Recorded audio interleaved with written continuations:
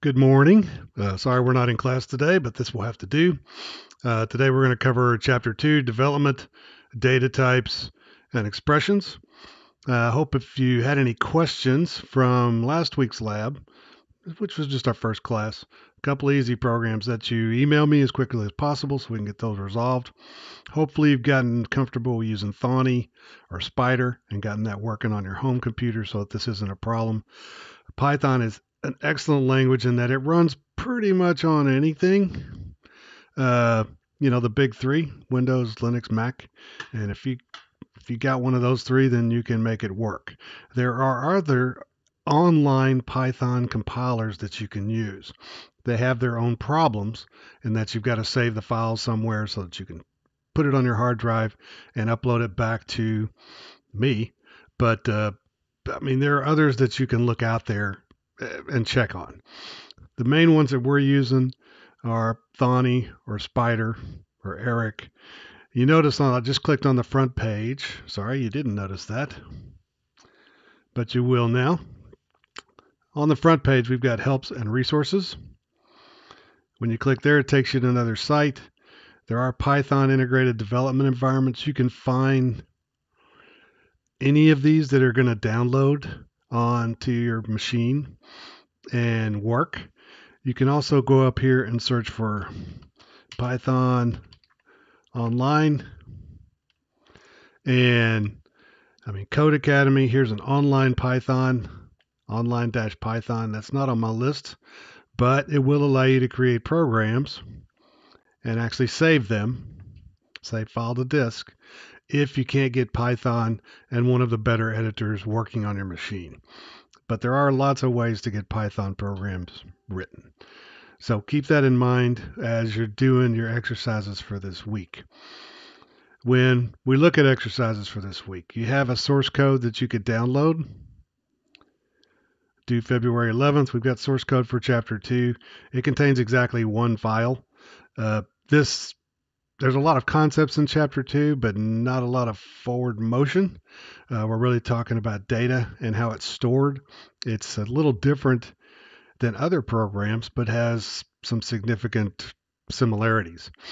So it's much simpler than Java and C++, but has some fairly rigid rules about what it does with data. And that's all Chapter 2. So Chapter 2 is not too scary. Now, Chapter 3 is where we really take off, and we'll want to be together, hopefully, for that. But it looks like our weather's going to cooperate. In fact, right now I'll be riding my motorcycle to school next Friday. And I don't ride my motorcycle to school in weather like we've got right now. But today we're going to talk about Chapter 2 and in general the software development cycle. Software development's just building stuff. And normally I was trained on the waterfall model. Somebody would, and this was way back in the 80s, and this started way back in the 60s, but there's some software that's still built this way, where the customer says, hey, I want a software that does this. And they'll pay me to go off and analyze that and say, is that even possible? Will it make money? And that's the point where a lot of stuff gets stopped. Because, they would like you to build a better administrative assistant, but somebody's already done that. It's cheaper to train you to use Outlook or Salesforce or one of the others than it is for us to go build one. But let's say we keep going. We say, this is a good idea. Then we actually start to design. And design is all about what it would cost and what parts are involved. And you do write it all down. You end up with big 100-page documents full of quotes and stuff like that.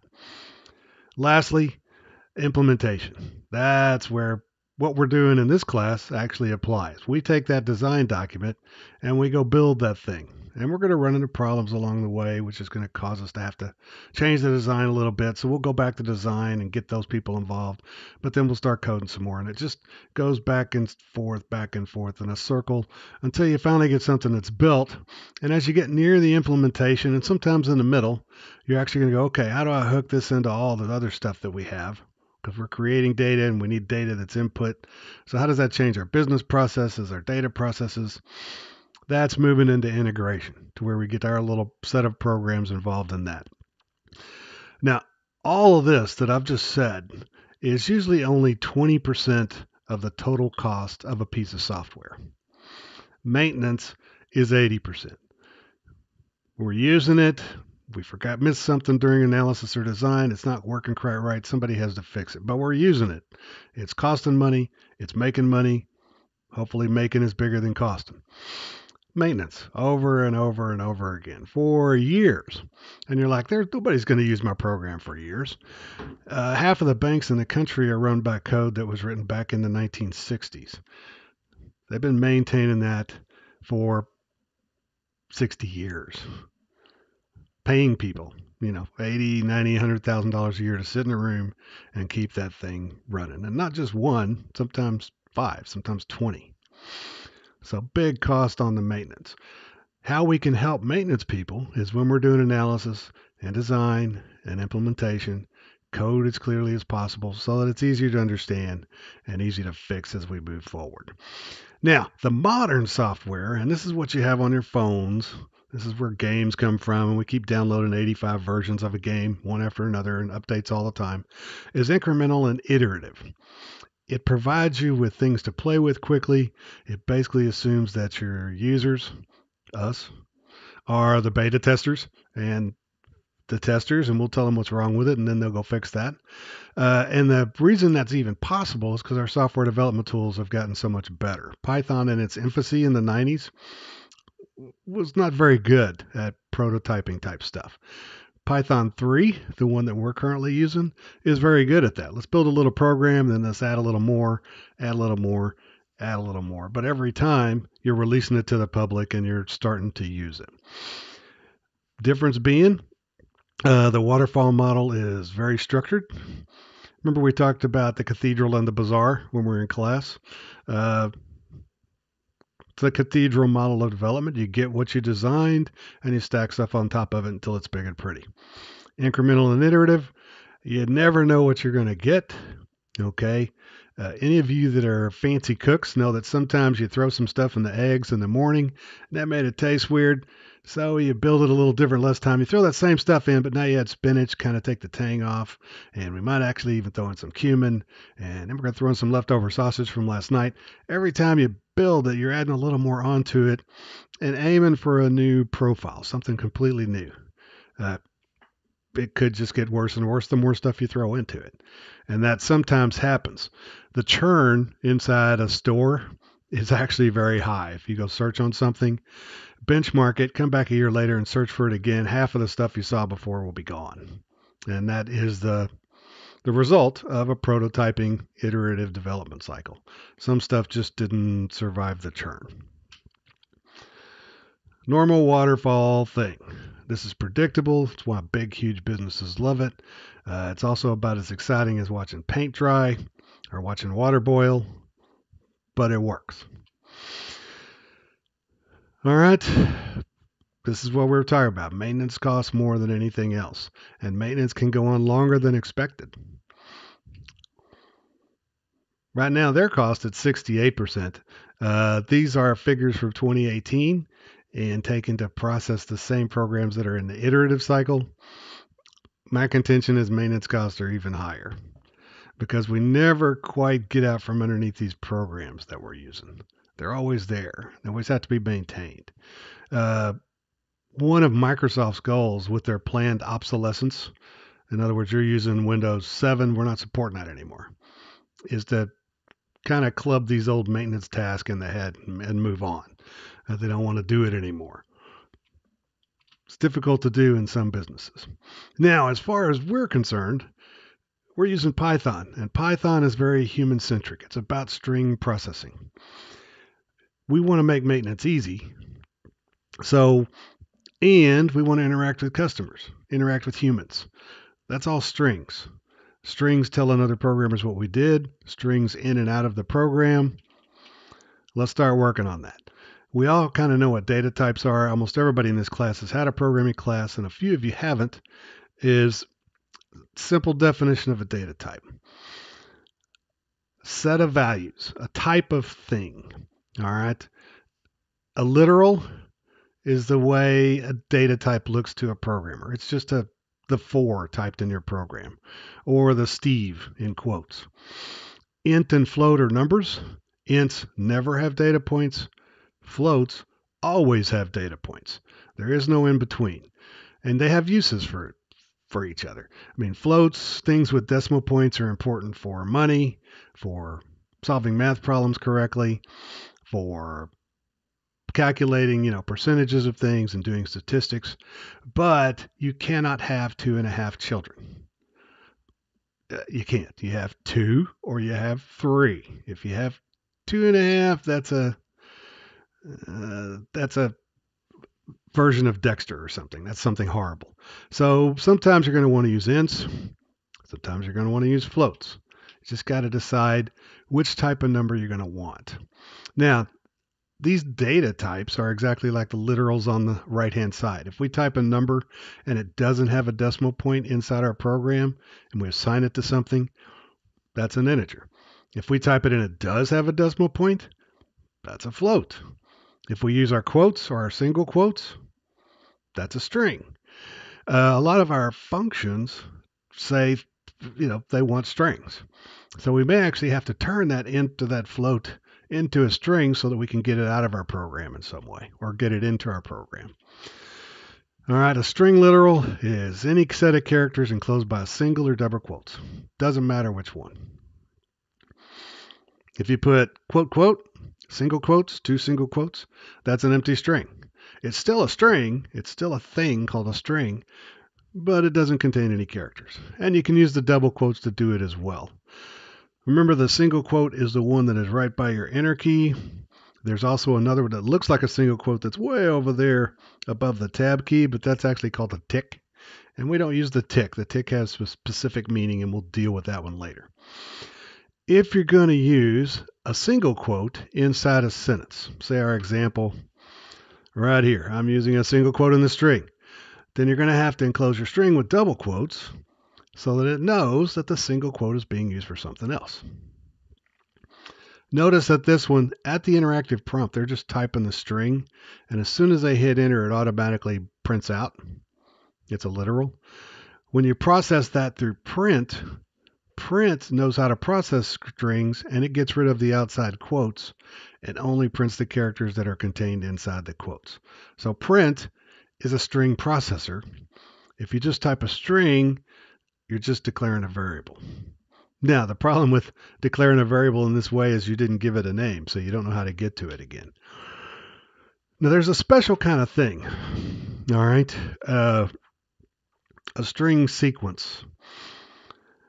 If you want to break a line or you want something to be just very long and you don't want to have to start it over again, you can use 3 single quotes or 3 double quotes and then end it the same way with 3 single quotes or 3 double quotes. Here's a good example. And this slideshow is actually pretty bad because it uses smart quotes. Remember how I told you about these instead of just good old quotes that go straight up and down like this? These are just 3 quotes, just right there by your enter key. These are 3 single quotes right there by your enter key. You can start it, end it with whichever one you started it with, and whatever's inside goes on the way. Notice it breaks lines.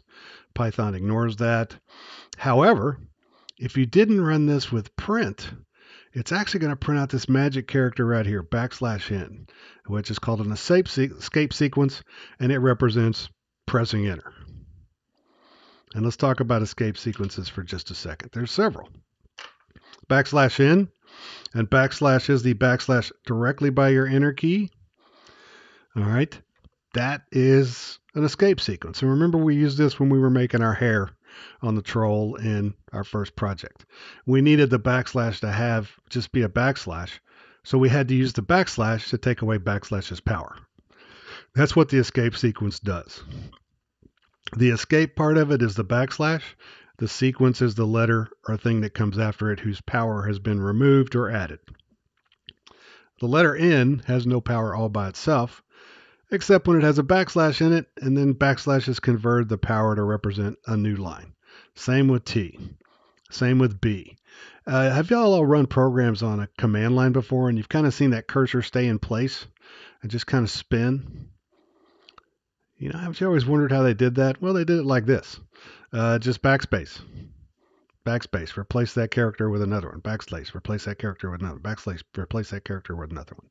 And if you do that at a certain speed, which we'll learn about pausing and timing and all that stuff a little bit later, it looks like it's just a little cursor that's spinning around. But what it really was a backslash turning into a dash, turning into a front slash, turning into a dash, turning into a backslash. Just backspaced each time. Now, if we want the single quotation mark to just be a single quotation mark, no string delimiter or anything like that, put a backslash from it. Same in front of the quotes. Don't forget these because you use them quite a bit. We want to make good output that humans like to read.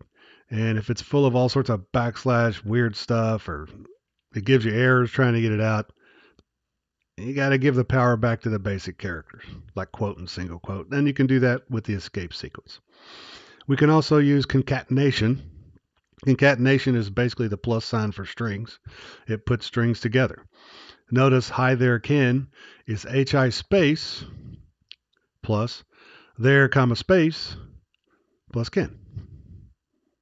So we formatted our string.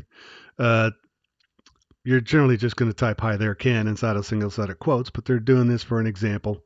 And you'll see as we move forward, we want to concatenate most of the time data fields with strings that are properly formatted. So we're going to add spaces inside of our magic strings. A cool thing of Python, it's very cool, is that you can just say, I want 10 spaces.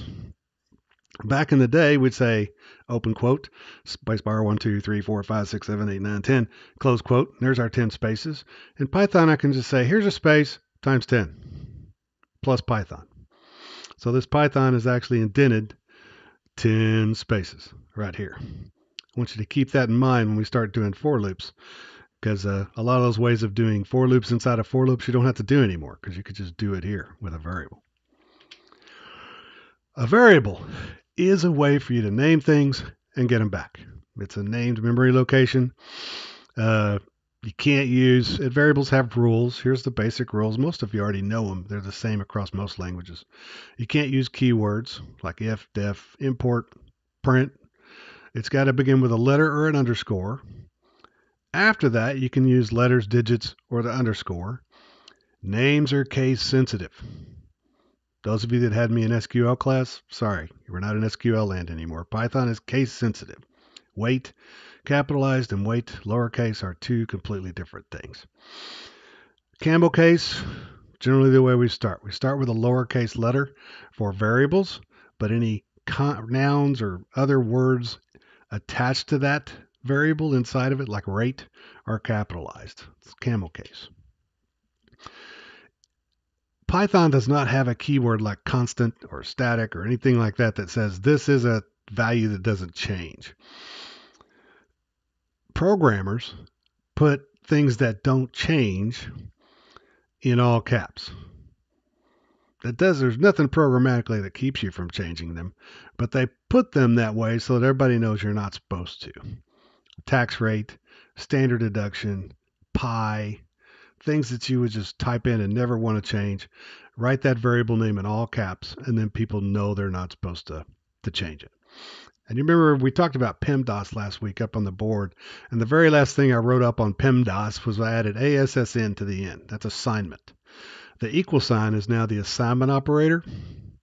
So everything underneath expression happened, all of this stuff, and the very last thing we did was take whatever was on the right, stick it into the variable on the left. In other words, put it into the named memory location that we've created. Variable references is what we call it after we use it. So the creation of first name contains Ken. Second name contains Lambert. Full name contains first name concatenated with a single space concatenated with second name. When we print out full name or just say, hey, what's the value of full name? That's a variable reference. It pulls out whatever's in that memory location and puts it on the screen. We all know about variables. Variables are very important to us. It's our first level of abstraction where we're not having to keep up with Ken Lambert. We're just having to keep up with full name. And whatever's in full name, we can print out at any time. We don't care whether it's Ken Lambert, or Steve Smiley, whatever. Now, remember I said we're coding for the stupidest person on our team. You always want to use comments. A doc string is a type of form. Remember, I was telling you earlier that you could create strings by using 3 quotes to start it, 3 double quotes to start it, 3 double quotes to end it. If you do that, notice you just type 3 double quotes, and you can type all sorts of comments and let them know why we're here, what you created it for, when was the last time it was modified. You are going to make design decisions as we move forward. And some of them you're going to need to explain because they're obvious to you. But why did you write this the way you did? Why did you choose to do that instead of this? These doc strings are a good place for you to put in documentation. And documentation is good. When I worked at electronic data systems way back in the beginning, documentation was required. And when they evaluated your programs, which they did, 8 programmers would get in a room and walk through all the code you changed. They evaluated your comments just as much as they evaluated the code that you wrote, the code that actually did stuff. And your code could be rejected just because of poor documentation. The reason being is because maintenance is so expensive. If we can lower the cost of maintenance, then there's more money to give to us to maintain things. Hopefully that's the way that's supposed to work, but that was the thought behind it. Programs that are well documented are easy to maintain. That's a very difficult concept to teach in, especially training programming classes like this, because these programs aren't very big. In fact, if I'd had you write comments about, say, Troll or the print program you wrote the very first day, the comments are going to be longer than the program. So it's hard to reinforce. But if you've ever walked into a business and seen a Python or a C++ or a Java program that running from beginning to end is about 2 to 3 million lines, comments are very helpful, and they needed to be done while you were there because they're hard to do afterwards. Another way is as we're going, we can use what's called an end of line comment. So our actual statement here is rate is equal to 0.85. Once we hit that pound sign, everything to the end is ignored by the compiler. It's just there for humans. And rate doesn't say that. Rate's 0.85. So we need to tell them what that 0.85 means. Conversion rate for Canadian to dollars. Another brand of documentation that's popular and that people really want to use. How could I get rid of this comment on the end of the line? Well, I could name my variable Canadian conversion rate is equal to 0.085. Got rid of all those comments on the end because the variable name itself tells me what it's used for and what it's supposed to contain. Either way, be thinking about that. Be thinking about maintenance all the time. Comments and dot strings usually are at the beginning of a program, at the beginning of a function, which we're going to start learning about here in a couple of weeks.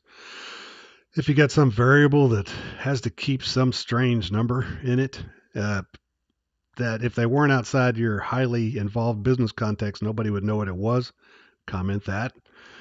Big sections of code that do specific stuff, put a comment there telling me what it's for. And if you're doing something weird or scary, trying to solve a problem, comment right above it. Here's why I'm trying to do it this way. Okay. First applications were to crunch numbers. Do we use them for that today? Yeah, we do that today. Exactly. Playing Angry Birds is a huge number of crunchy numbers to make sure that my bird explodes at the right time or hits that at the right angle with the right speed. Lots still crunching numbers, still doing the same thing.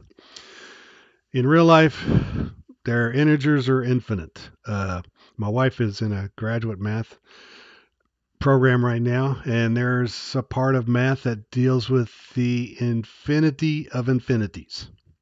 That there's an infinite number of different types of infinities, that they're not all the same. Great. Our integers are infinite. We're not going to worry about that graduate level math. But in computers, we don't have an infinite number of resources. So they do have to have a size. All right. So basically it's -2. Not that slide's wrong right there. It's not -21 to the 31st power. It's -2 to the 31st power to 2 to the 31st power -1. Those are really big numbers.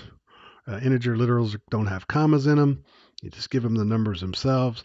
It's going to hold some pretty big numbers. Now, I would not want to land on Mars using Python as my programming languages. And they don't do that because you will die. Because you will get close to 2 to the 31st power with the numbers you're having to calculate. And all of a sudden, our computer's going to go overflow, when we're going 600 miles an hour heading toward the surface. Bad idea. But Python usually doesn't deal with those problems. In the real world, real numbers have infinite precision. Think of pi that goes on forever and ever and ever. We've never found the end of pi. However, we're on computers, but look how big they are. Minus 10 to the 308th power. Big, big numbers. Typical precision is 16 digits. And that includes, sliding that decimal point from left to right to get whatever number we want. Python can handle some pretty big numbers. Now, this is what we're used to looking at on the left. That's the way we've been writing it since, elementary. And then in high school, they tortured us with what's there in the middle. And that's what it means over on the right. All right, look at the third line, 3,780 times 0, or 0.0. That's 3.78 to the exponent 3, all right, to the 10 to the third power. In other words, we slide that decimal point over 3 places, 3,078.0. And if we were to write it out on the right, 3.78 times 10 to the third. Slide the decimal point over 3 places. We're all fixed. This is floating point math. That's the way it actually works. The decimal notation is this way it comes out so that we see it on the screen. We actually like the one on the left. That's the one our normal humans who hated science in high school are used to looking at things. The other thing that's going on is we haven't talked about the ASCII chart. The ASCII chart is some way of encoding a string of zeros and ones so that we can turn that into the letter A, or a different string of zeros and ones and turn that into the number 7. So there's actually a chart called an ASCII chart, and you can look these things up pretty well. ASCII chart.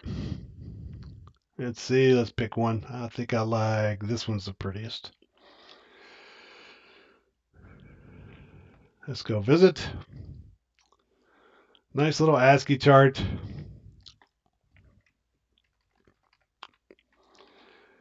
Basically, it says if I have a bunch of zeros and ones that add up to, say, 20 or 32, that's represented as a space on the screen. Or if I had a bunch of zeros and ones that added up and represented 49 in decimal, that's a 1. Or 51, or 81, sorry, that's a capital Q. Or 112, that's a lowercase p. You've got these ASCII charts, these character sets that encode our numbers. We've got our numbers encoded in memory somewhere. Whenever that string of zeros and ones pops up, which chart do we use to tell us what it is? And in Python, it starts with a basic ASCII chart because almost every encoding scheme in the world starts with the ASCII chart. The problem with the ASCII chart was it only speaks European at best. Extended ASCII only speaks European languages. But as we found out as we got older, in the middle of the century, lots of people don't speak European languages, like most of Asia, Southeast Asia. Even in the United States, most people don't speak European languages, or didn't at some point. So we needed to be able to encode those as well. But Python kind of starts with the assumption, let's use the ASCII chart and the extended ASCII chart. You'll notice the extended ASCII encodes all the way up to 255 characters and has a representation for each one of those. These are the ones that we see the most often in Python, but you can use other languages if you want to. Simple. We're basically saying with the ORD keyword, we're saying, hey, this letter, what is the ASCII character set for that letter? ORD A is 97. ORD capital A is 65. Because when you go look at the ASCII chart, Little a is 97.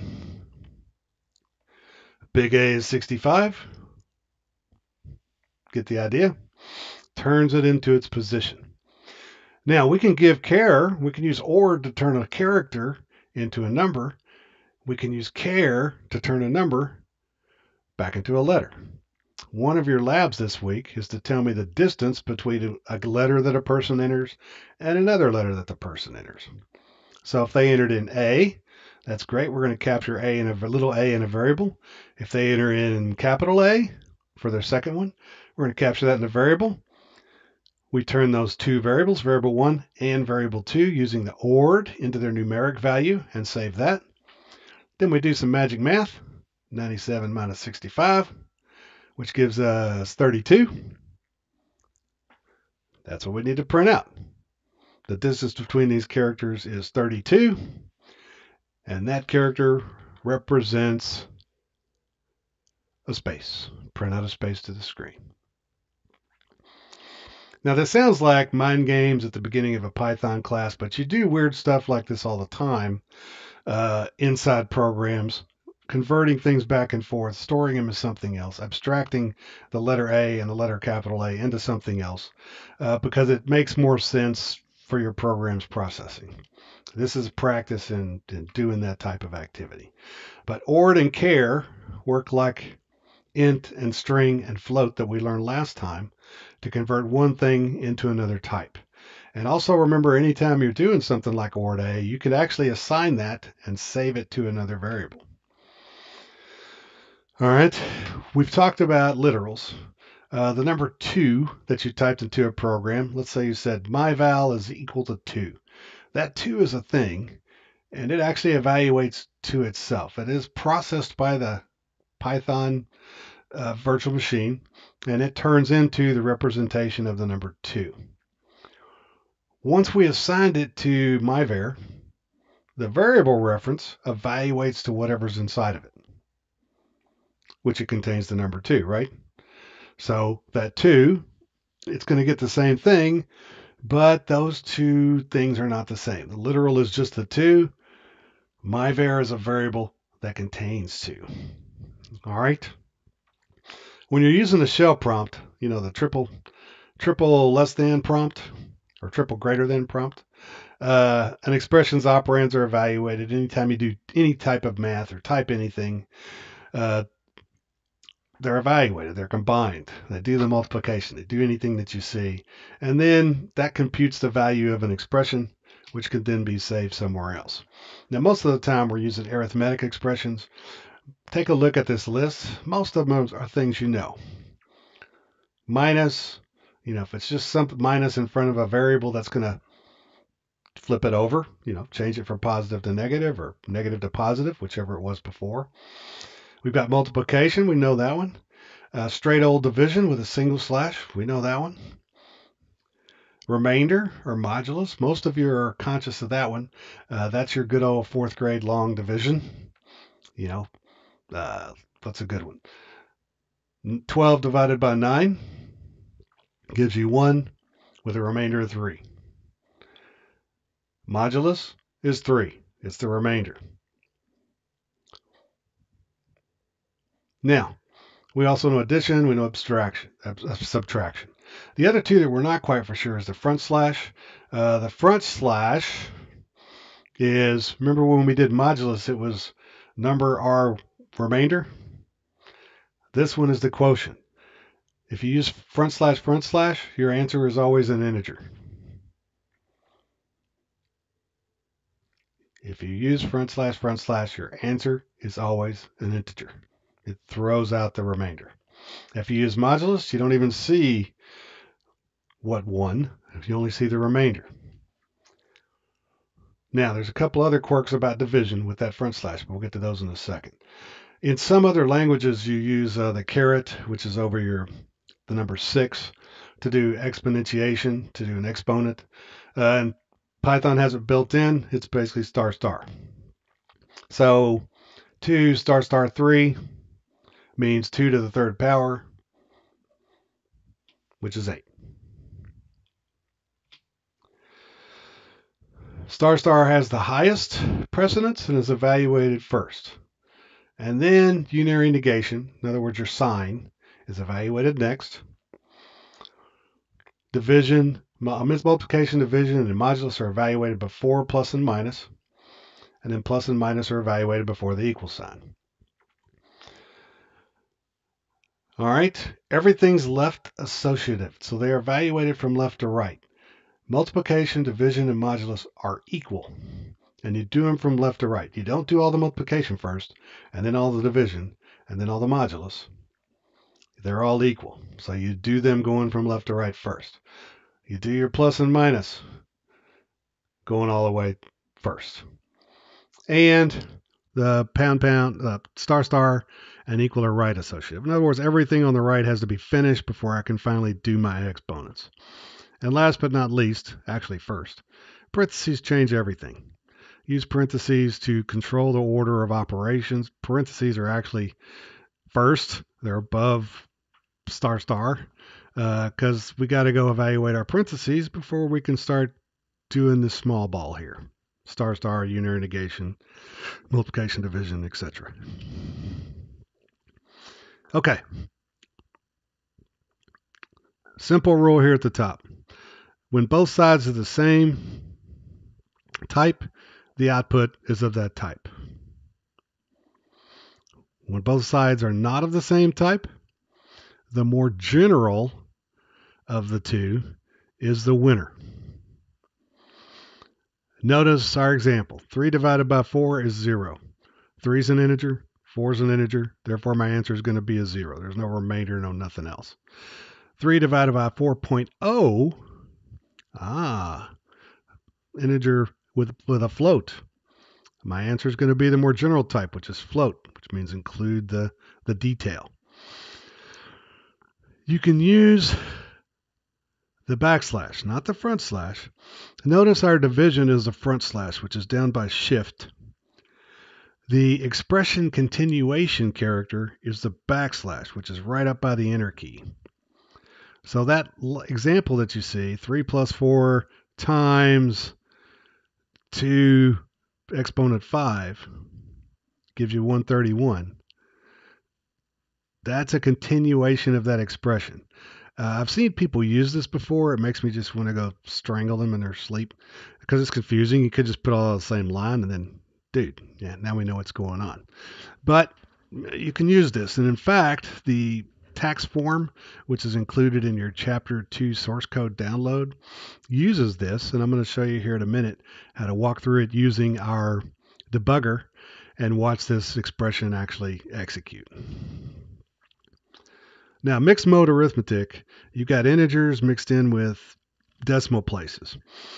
Remember, we're always going to generalize. If you have decimal places mixed with non-decimal numbers, you're going to end up with some decimal places. Like in this case, all right? 3 to the 14 times 3 exponent 2. Remember, the exponent has a higher precedence. So we're going to do that first. What's 3 squared? 9 times 3.14. Now, you're going to be using the int and float functions that we used last time, sometimes to control the output that you see on the screen. You may actually have a number like 3.14, but you don't want all the detail.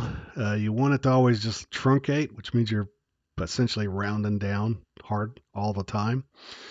Well, you could actually put int, open parentheses, 3.14, close, and now all of a sudden you're dealing with int. Your answer is going to be an int, and it's also going to be 27 instead of 28.26. Sometimes that matters, sometimes it doesn't. Here's the 3 that we knew from last week: int, float, string. Int truncates. If it finds anything inside its parentheses that's recognizable as a number, it's going to truncate it if it has decimal points, or just convert it into a value. This becomes an integer, which could then be assigned somewhere else. With float, if it finds anything inside of here that it could turn into a number with a decimal point, it's going to convert it. It could be a number, could be a string. A string is going to take anything that you give it and basically stick quotes around it. In other words, all of our multiplication, division, modulus that we talked a couple about slides ago no longer work. All right, it's really just a string. It's not math anymore. All right, int always truncates, does not round. There is a method called round, which you've seen it now. You know how to do it. And round is going to use our good old, 6.49 goes down, 6.5 goes up. Round is useful, but we're mainly talking about int, float, and string right now. Type conversion. All right, profit is a number. Profit is a number. We're trying to print profit. He's going to get mad because profit is not easily turned into a string. It's going to get this traceback error. It's going to say, cannot concatenate a string and a float. Go back up, look at your previous line. Yep, that's a string. Yep, that's a float. But we can fix that because we know a little function that'll take anything we give it and stick quotes around it. It's called str, string. Print, $ plus a string. It'd be prettier this way. It's pretty. Python is a strongly typed programming language, just like C++, C, Java, C#. However, it's that strongly typed, that type strength is created at assignment time rather than definition time. That's the main difference between this language and others. That variable is what you stick into it. And it's going to behave that way until you change what's been stuck into it. All right, so it is strongly typed. I've seen stupid people in message boards go, oh, Python sucks because they don't keep up with what type of, it's not strongly typed. And I'm like, it is strongly typed. Or that profit is a float until I change it into something else and assign it back to profit. And then it's something else. They're just mad that you can reuse variable names. It hurts their feelings. They'll be okay, though. We all use functions and modules. We're going to learn about how to create functions pretty quick. But a collection of functions for you to use is actually called a module. When we get to graphics in Chapter 7 and Chapter 8, we're going to start bringing in a couple of modules. Turtle, Breezy Python, GUI, and we're going to start using those modules, just using them. The cool thing that I've discovered about Python is that nothing is invisible. If it executes, you can track it down and you can look at it. In C++, Java, C#, that looking at process is almost brain injury level process to actually go look and see how it works. In Python, it's really simple. I mean, you've got a module and you pulled it in and you can go look at the source code for it and see exactly what it's doing. We're going to start using modules. A function is a chunk of code that would be called by name to perform a task. They're basically telling you this right now so that you get used to the idea of using functions and not really worried about it too much. We're going to start creating functions here relatively quickly and using them. And in some cases, pulling in modules, which are all collections of functions, and start to use those functions pretty quick. Functions, they often require arguments or parameters, different name for the same thing. Some of them can be optional or required. Sometimes functions can turn into something else. We've actually seen that already. str on this slide, right here, is a function. If we pass it something, this set of code actually turns into a string literal with quotes that print can now concatenate with something else and use. We passed it what it wanted. It turns into a string. It's exactly what we wanted, so we just keep using it. There is a function out there called built in to your environment called help. You can use this in Thonny by just going down here to the bottom. Sorry, I'm not at the end of this one. I was running something else. Let me clear my shell out so it's easier to use.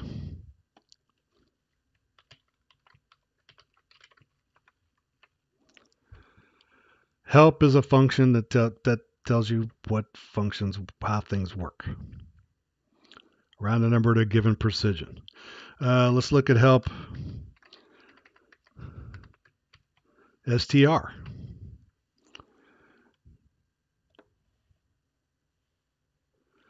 It tells us a lot about STR.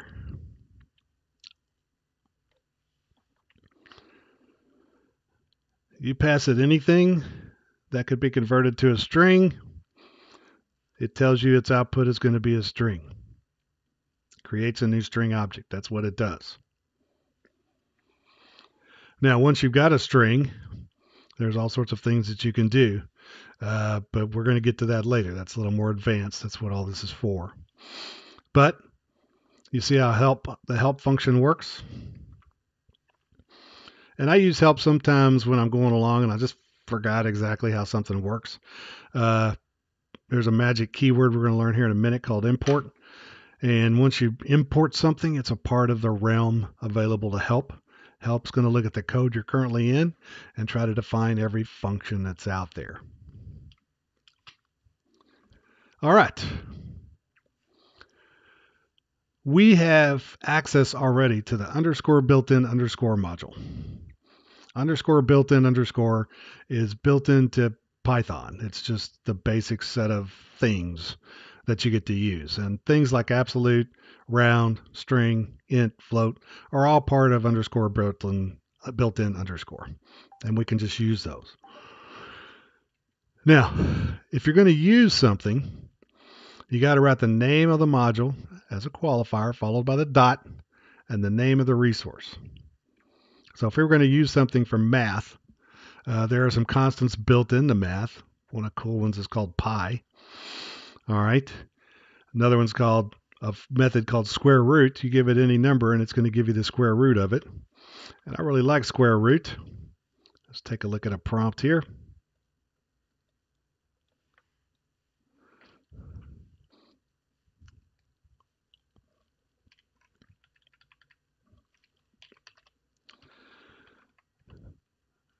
Why don't we have math? Math is not defined.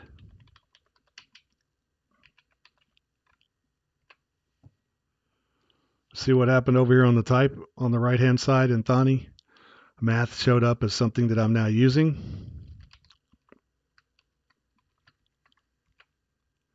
Doesn't know what that is, but it does know what math pi is. If we're going to use something from a module, we have to import the module, import math. Once we have that, we can use the things inside math, but we have to qualify them by saying they're inside math. Math.pi. All of a sudden it's talking about floating numbers, and if you go on down far enough, it'll finally tell you about pi. I didn't say help was helpful, but help something that you can use. All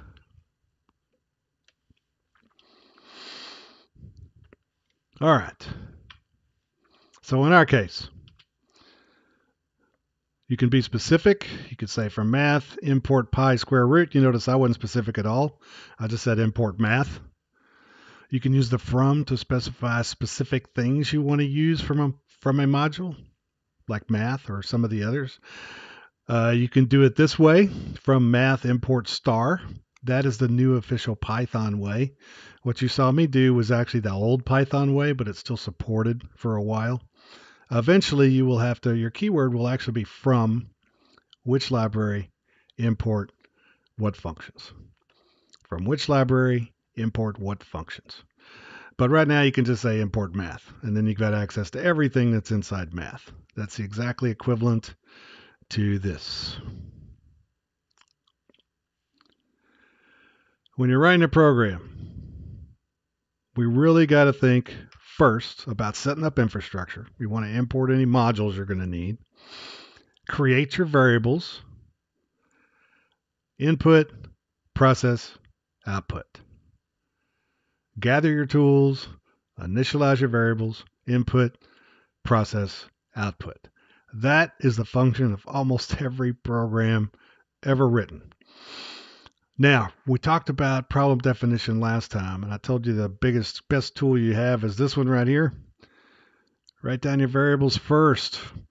Make sure you know what numbers you're dealing with, what types they are, conversions you might have to make to get them in or out of the program. With starting this week, we're going to start importing some modules using some of the math things. So we're going to need to do that first, and then we can define our variables.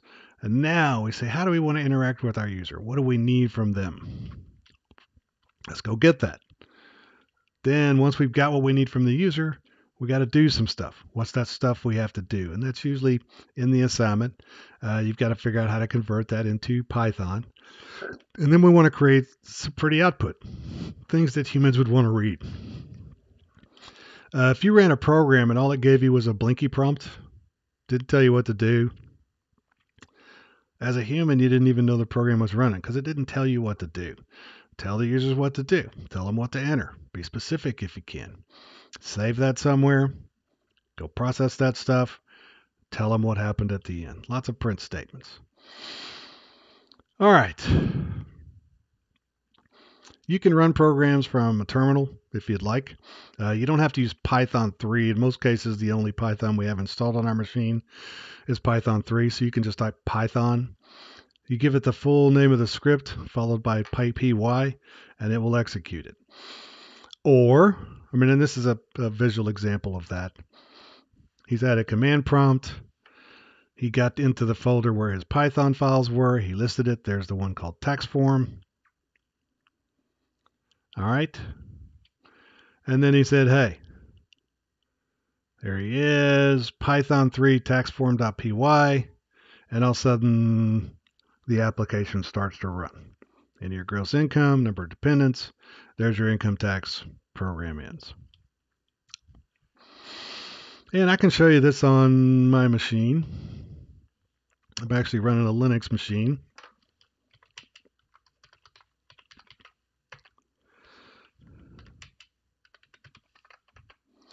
There's my taxform.py.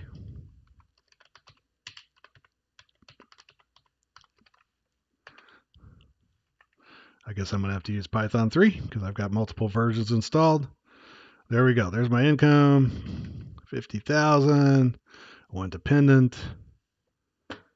There's my taxes. One way to run programs. Whoops. Another way is to use an IDE, which we have been doing. Let me show you this one last thing. A lot of operating systems, especially Windows, sometimes Linux, a lot of times Mac. Well, you can pull them up in the File Manager or File Explorer, and you'll see all your files there, looking like with a .py extensions. You can double click on it, and if you've set up the association between .py and Python, it's going to happily run your program. However, it's going to pop it up in a command window really quick and then disappear. If you're going to run things that way, then you got to add this line on the screen to your program so it'll actually keep the black window open long enough for you to see if it executed, and then press enter. That's if you want to be a command line person and keep running it from the command line, or run it from File Explorer. Most of the time, we're going to run our things from Thonny or Spider, which I did have up, but I closed it. Okay, this is the tax form that actually comes in our Chapter 2 download for this week. It is a good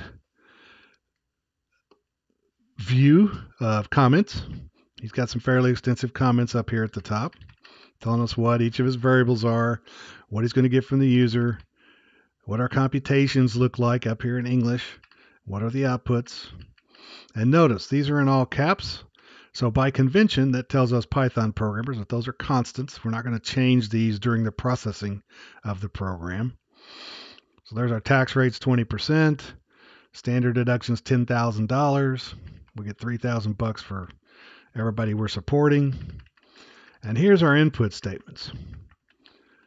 Think about it from, we're getting input from the user. This is what we want to appear on the screen. That's the pretty text.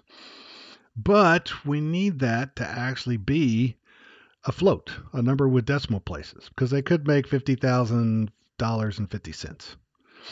So we take whatever they gave us, convert it to a float. All of this becomes a float, which then gets assigned to gross income. So gross income is of type float. Remember we said we couldn't have 2.5 kids, can't have 2.5 dependents. There's the text we want them to see. That's going to turn into an int, which we then assign to num dependents. So num dependents is an int. Now, here's our taxable income, new variable that we created. Our gross income, which is a float, minus the standard deduction, which is a float, minus, continuation symbol.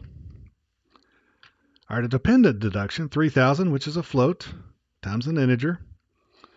So that's all going to turn into a float.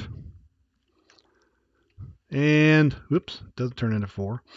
All of this is going to execute and get assigned to taxable income. Our income tax is taxable income times the tax rate, float times a float. Income tax is a float. There's our happy output. Now in Thonny and also in Spider, notice we have several buttons up here. We've got run or we've got debug. I'm going to debug this one just so most of the time we're just going to run it. This guy didn't make much this year. $5,045. No dependents. Yeah, income taxes. They're supposed to send me a check for almost $1,000. Love that. Love that. That's what happens with a standard deduction. But notice how my variables showed up over here. This is a variables window. You can go to view and turn on variables, and it'll show you what the value of things were as your program executed. You can also see this in real time by clicking on the little bug, which is debugging. And it starts walking through the program. You've got these errors up here. You can resume, which is going to keep running, or you can step into. So now I stepped in, I looked at that. It's got all this stuff at the top, but the very first thing it does is drop down to the code line. That's a literal, 0.20. Remember we said literals evaluate to themselves. This is evaluating to itself. It's getting assigned a tax rate. That happened. Tax rate now exists, contains a value of 0.2. That literal evaluated to 10,000, gets assigned to standard deduction. That literal converts to 3,000. It's a float. Gets stuck in dependent deduction. Now here we go. Watch how this executes. When I step into it, it says, hey, I got this thing on the right of the equal sign. I got to go do it. But look, there's some parentheses. Let's go in there first. So I got an input statement. Got some parentheses. Let's go in there next. Oh, I've just got a string, which evaluates to itself. We print that out to the screen. Gross income. Now it's happily waiting for me to type something in. 50,025.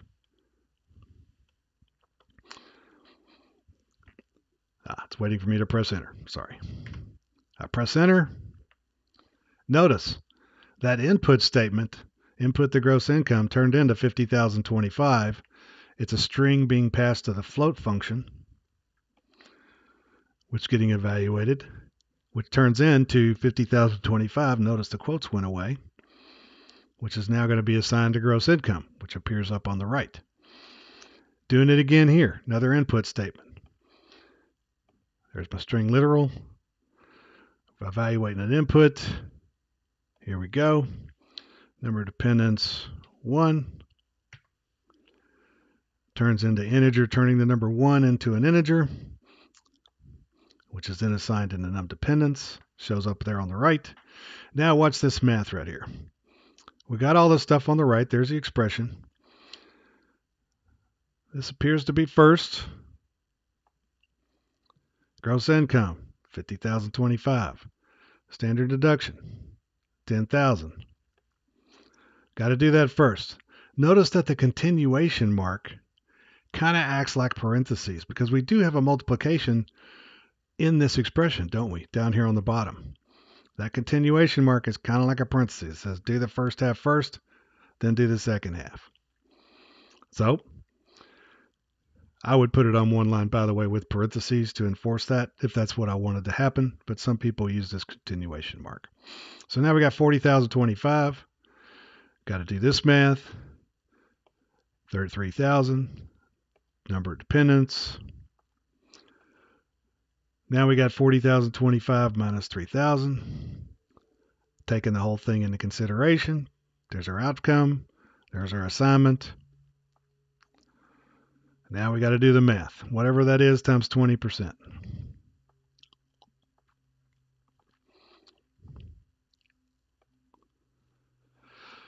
Now we just got to print it out. Print statement. Uh-oh, we got some parentheses. There's our string literal or expression. We can print that out already. Now we got to go do this one. Uh-oh, got a function. What's income tax equal to? Take the string, turn it into something that contains parentheses. Now we got a string plus a string. Yay, everybody likes that. Print it out. Boom. Program's done. But everything that happened is over here on the right. Debugging is tedious, but sometimes when you run your program and the first thing you do with your face is scrunch it up like this because you're like, that doesn't look right. Debug your program. See what's actually happening. If at any point you've figured out what's wrong, you can always click the stop sign up here and it'll stop your program running. You can go fix your goofy problem with your calculation or whatever and then run it again. But debugging is a good way to fix things. All right, now this is normally the place where I would say, hey, does anybody have any questions? But you're just watching this at home and you want to get on with it. Let's take a look at our lab real quick. That's due next week. Taking our troll, basically we're using all those escape sequences we learned about to do this with one print statement. Right now you did it with what, 11? Turn it into 1. Then we got some basic math down here. We're just converting things back and forth. All right, from strings to integers to floats, and then print them out as we go. Remember, you do not have to do the calculation separate. You could do it inside the print statement, but you're going to have to use quite a bit of ints going to floats, going to strings to make sure that that works. Because remember, any numbers that we get from the user are by default strings. So the first thing we have to do is turn those into 2 floats. Then we can just go down this list, a bunch of print statements that contain some simple math. Don't forget to tell the user what you're doing. Just do not burp out a bunch of numbers on the screen. Tell me what they represent. Addition, here's the 2 numbers. Subtraction, here's the 2 numbers. Here's the outcome. Get the idea? Print out something pretty. Here's the one part of the program I was talking about where you got to use the care and the ORD to convert back and forth the numbers, do a little math, print it out. All right, should be good by next Friday. I hope to see you then. Y'all have a good weekend and be safe on the ices that exist, which it doesn't look like it's going to exist long.